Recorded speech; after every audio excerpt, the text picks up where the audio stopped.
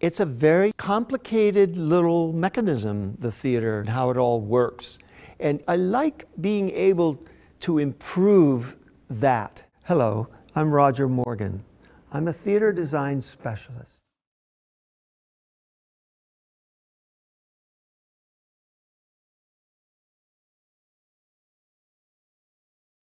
Architects design all kinds of buildings, but when they deal with a specialty building, they look to people who have specialties, and in my case, theaters are my special kind. I think what makes it possible for me to be pretty good at this is the fact that I actually grew up in the theater as a person working backstage. I studied scenic design and stage lighting at Carnegie Mellon. I came to New York. I worked in off-Broadway theaters. I got a Tony for a play called The Crucifer of Blood. Even though I was working as a stage lighting designer on Broadway and in other places, I learned the organism of a theater.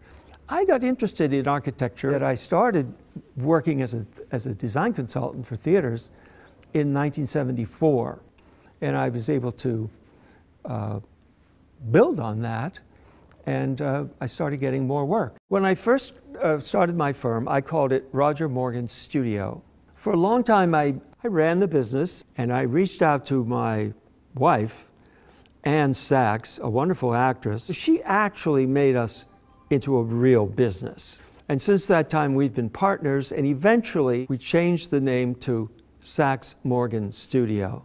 My work gets me into all kinds of buildings. We build new buildings, and then we do restoration projects where we take a beautiful theater that has fallen on bad times and we bring it back. We revive it and make it look wonderful. On Broadway, we have theaters that were built between roughly 1900 and 1930.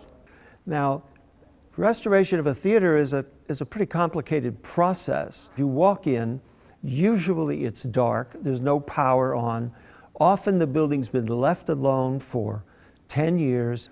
Water comes in. Sometimes you see the ceiling on the floor. My job will be, first of all, to figure out what to do. What could it look like? One thing I do is start to go back historically and begin to look into the record and say, well, what was it? Who built it? I find the Nederlander Theatre fascinating. It had a very checkered career. I mean, wonderful people like Orson Welles played here. Tallulah Bankhead was here in The Little Foxes. It's wonderful when you realize you have a kind of a responsibility, I mean, to the theater that these people played in, and audiences howled and laughed and applauded and cried and enjoyed themselves. But this theater in particular was in really bad shape. Rent was here for 12 years, and it was after Rent moved out that we began this transition. Now, you know, Rent kind of built on La Bohème, a story of artists suffering in grungy places. They came and looked at the Nederlander and they said, ah, a grungy theater, great. It needed a lot of work then, and they left it. Well, Time did some work that I suppose Rent liked, and it kept getting grungier and grungier. So when I walked into this theater after Rent had moved out, I looked around and I thought, whoa, this is not one of the easy jobs. There was very little to look at that gave any evidence of what it had looked like before. But fortunately, we found photographs that were taken by the original owners at the time the theater was built. They show a lot of detail. They show the drapery in place. They show the lighting fixtures. We saw wood paneling.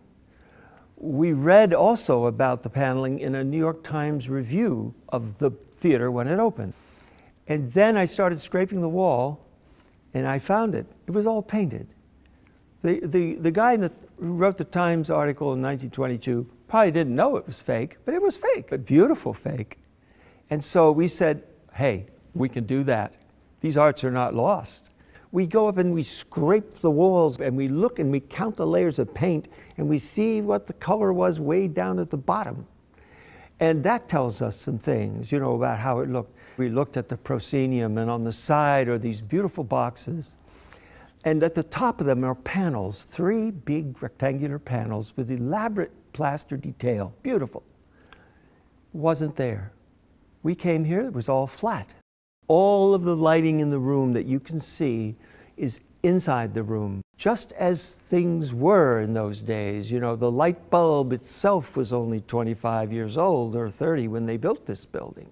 And people were still in love with exposed lights. And that's what I like to do with the lighting in a building like this. You know, the exterior of the theater was really trashed, and Rent did everything they could to make it look worse. But we were able to take all the paint off it and expose the brick. And it had big arched windows, and those arches were filled in when it was turned into a theater. And I started to work with those arches and line them with the bare bulbs that go all around, and to make a marquee, a new marquee, that was designed in the manner of marquees of that day, which involved a lot of copper panels and a lot of bare exposed light bulbs. I think that the bare bulb signs associate in people's minds with Broadway.